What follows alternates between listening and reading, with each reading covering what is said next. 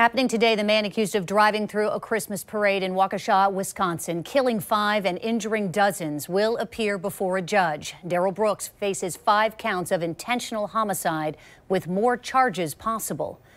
Good morning, everyone. Thank you for choosing us this morning. Investigators say that Brooks was involved in a domestic disturbance early Sunday and smashed through barricades when police tried to stop him. Brooks was out on bond after police say he ran over the mother of his child earlier this month. He has a lengthy criminal history with charges dating back to 1999. If convicted on the intentional homicide charges, he could face up to life in prison. Right now, at least 9 people are still in the hospital with critical injuries, most of them children. 4 women and 1 man were killed. They ranged in age from 52 to 81. 2 were part of the Milwaukee Dancing Grannies. Wilhelm Hospital. Virginia Sorensen. Leanna Owen. Tamara Durand. Jane Coolidge.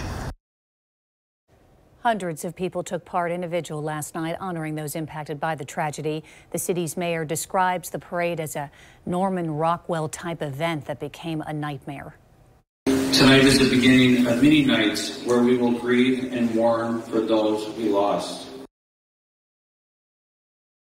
The governor says flags will be flown at half-staff on the days when funerals for the victims take place. Chris Nguyen joins me now live from Waukesha, Wisconsin. Good morning, Chris.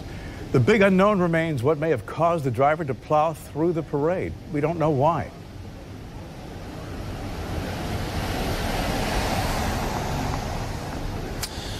That's right, Bruce. A motive remains unclear, but as you talked about earlier, the suspect in this case, Darrell Brooks Jr., now faces 5 counts of intentional homicide and is expected to make his first court appearance later this afternoon. Now, they believe, the officials believe, that he was fleeing another crime scene, a domestic disturbance, before making his way over to the parade route here on Main Street. This is where we're located this morning. And so authorities believe he plowed through the police barricades, then made his way onto the parade route where he struck a number of folks, including members of the Milwaukee Dancing Grannies, a local high school marching band, and a children's dance group.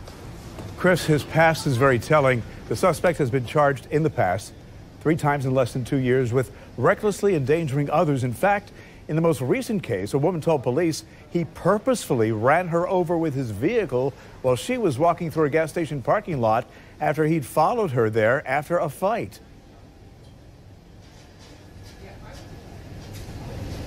That's right, Bruce. Officials say that woman is the mother of his child. And so the suspect does have a criminal history, and the district attorney's office had said that he was out on bond.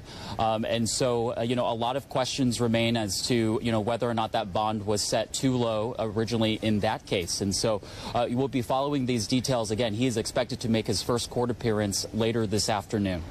I understand that Waukesha is a close-knit community. Are you finding it difficult to find someone not affected by this tragedy?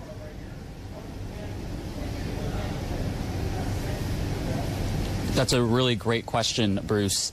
This community is about 20 miles west of Milwaukee, a population roughly 75,000 folks. So a very tight-knit community. Everyone seems to know someone who is connected to this tragedy. Folks were out here trying to enjoy what, was typically the unofficial start to the holiday season here in town with this annual parade. We are, though, seeing the community come together. Behind me, you can see some of the candles that have been set out for the victims. Down the street, also, we're seeing more businesses open up this morning, or at least getting ready to, they were spending the day yesterday kind of, trying to process what has happened and was unfolded here, but writing signs of support on their windows. I saw the message, Waukesha United, on a number of storefronts. And so as this moves forward, the Community Foundation as well as the United Way, they have teamed up to create a community fund to help support the victims and those impacted by this horrific tragedy. Bruce? Chris, thank you very much, and we will hear more from you today as Brooks goes before the judge. Thank you. Jan.